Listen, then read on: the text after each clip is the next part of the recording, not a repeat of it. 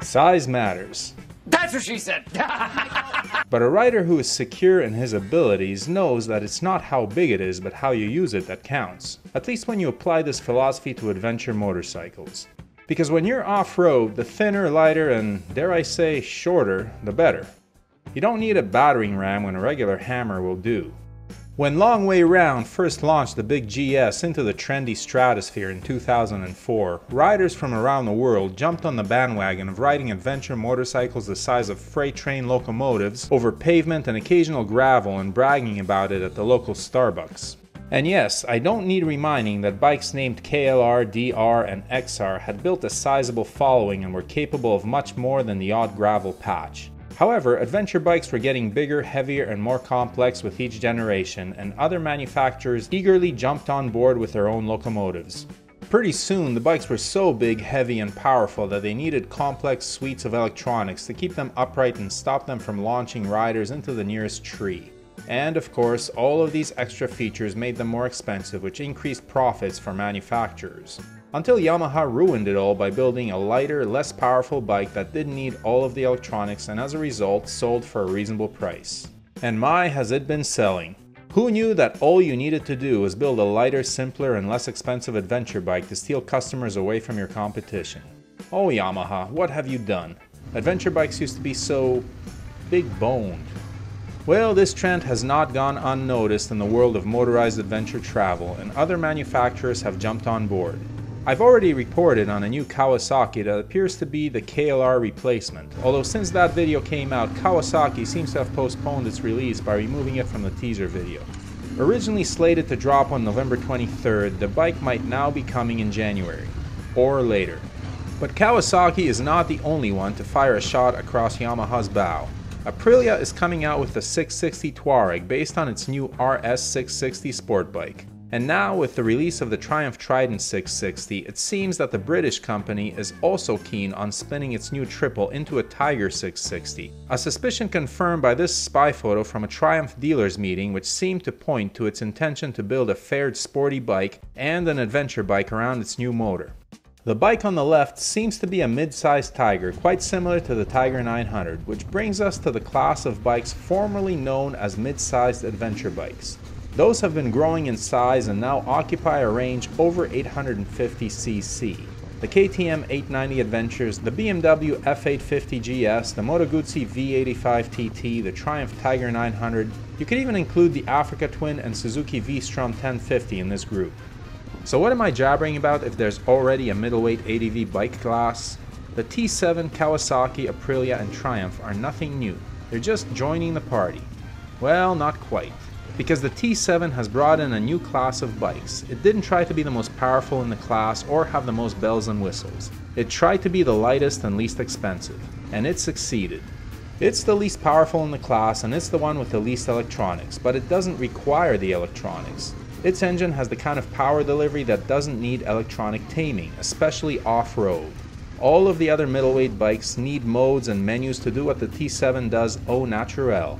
So this is the market that Triumph and Aprilia are going for with their bikes, which is great to see. The truth is that motorcycle companies are naturally resistant to making smaller bikes that are just as good or better than larger, more expensive machines. The profit margins are smaller. I made a video about this tendency a while ago, but all it takes is for one to break the mold and the floodgates open. When one company releases a bike that customers are salivating for, it forces the others to play the same game. Did you really think that the T7 would remain the least expensive and lightest bike in class for any significant amount of time? No chance. But thanks to Yamaha for being the first. They made a top-selling bike by giving the customers what they want rather than telling them that they need as many gadgets as the space shuttle. So let's look at the information that we have about these three proposed bikes and engage in some good old speculation. First, the Aprilia Tuareg. We have spy photos of Aprilia testing the bike, which confirm a 21-inch front wheel. We also know that the engine will be the same 660cc parallel twin that powers the RS 660 sport bike. In sport bike guys, the motor makes 90 horsepower, so even granting that Aprilia will retune the engine for mid or low-end torque, this is likely to be the most powerful of these bikes.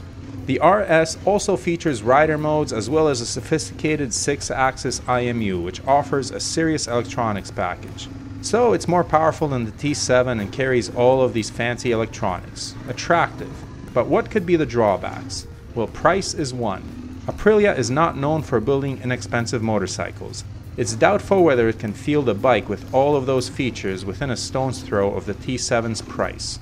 Another drawback is reliability. The disadvantage of fancy electronics is that they break down, especially on machines built in the land of espresso and biscotti. Aprilia is also not known for their bulletproof reliability, especially with electronics, especially on a bike that may be splashing in mud and fording rivers.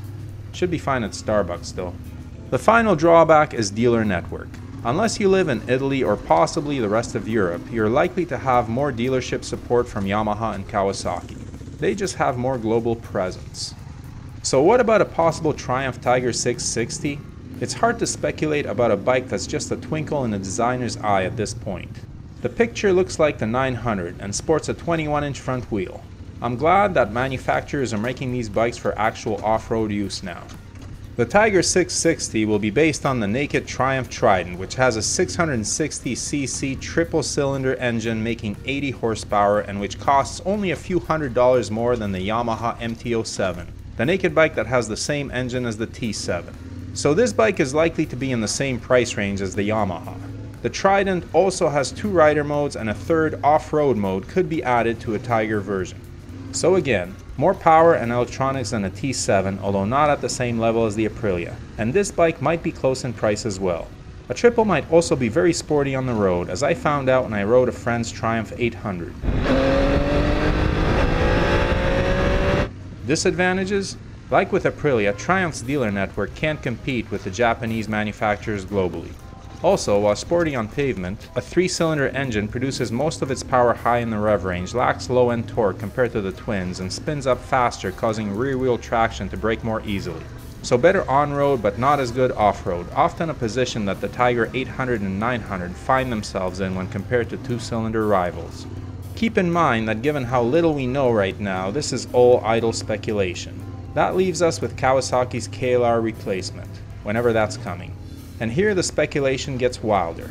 Is it just the old KLR bored out to 700cc with fuel injection and a 6th gear? Did they stick a Ninja 650 motor in it and make it into a true Tenere fighter? Now it seems we won't know until January or later. 2 things we do know. Kawasaki has the dealer network and can price a bike competitively. This is the only bike that I expect to beat the Tenere's price, as well as have as few electronic gadgets. Kawasaki knows what customers want and will offer it to them for decades with few updates at rock-bottom prices. That's why we love Kawasaki. One more detail. According to filed patents, Suzuki is working on a parallel twin replacement for the classic SV650 motor. Can a Suzuki adventure bike be far behind? I hope not.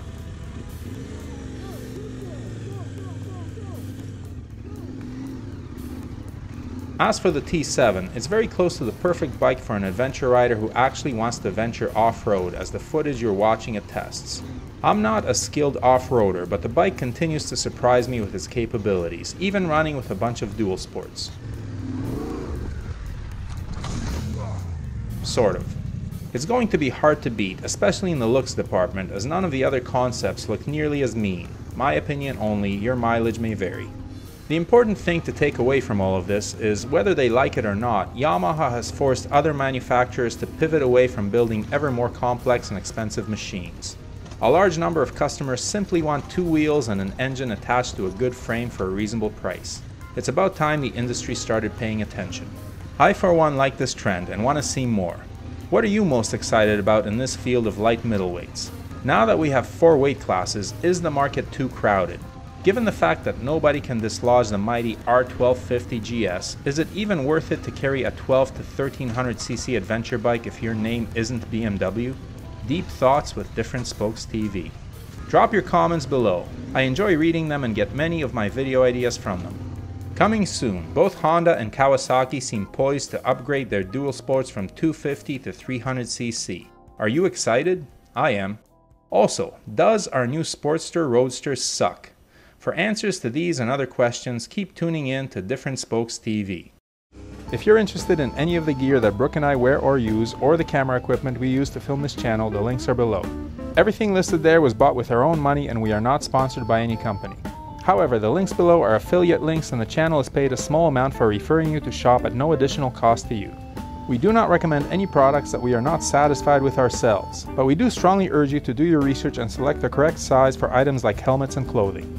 As always, thanks for watching, your support is greatly appreciated. Please hit that subscribe button, give the video a thumbs up and leave a comment below. And whatever you ride, enjoy it. Wave at other bikers no matter what they're riding. We're all part of a brotherhood and sisterhood. Keep the rubber side down, shiny side up, and may the spokes be with you.